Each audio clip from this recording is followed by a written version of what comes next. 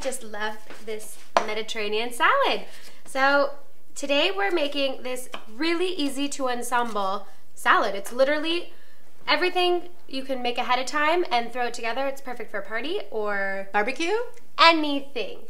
Perfect. So you start by really just layering blanched green beans, and you can see we did a video of this not too long ago. Oh, about blanching vegetables. Yeah, so you can go check that out. It helps keep them really vibrant and bright with a little bit of a crunch to it. So it's good. It's perfect. And then you can add some red onion to it, and we're just layering it, and just vibrant, beautiful colors.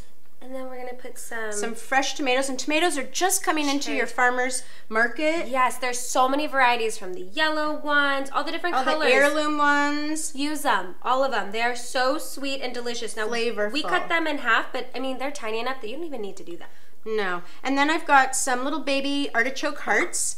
You can find these at usually an Olive Bar. We don't really like the ones in the cans because they're kept in a citric acid, so they don't taste as good. No, but these are really great. And then we're going to put in some pitted olives. If you don't have pitted, just make sure you warn whoever is about to enjoy this delicious salad so that they don't crack their teeth, because that would be no fun. And then a little bit of mozzarella balls that we've just sliced.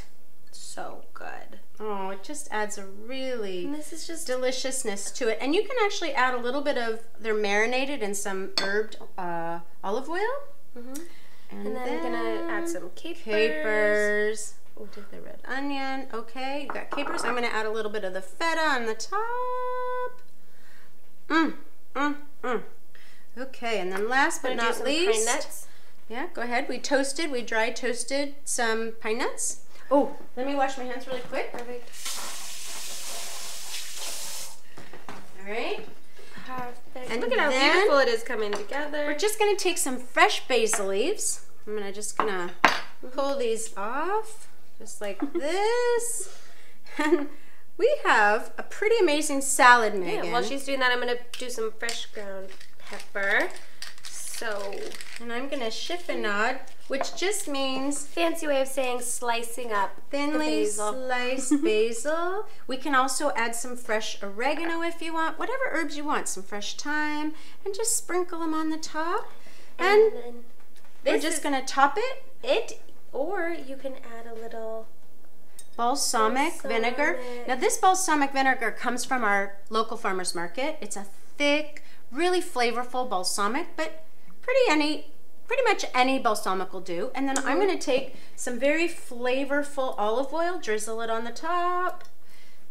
And you've already put the pepper on it. So for the full recipe, you can go to craygirlskitchen.com. That's it. And here you go. Beautiful Mediterranean salad. Good job, Meg.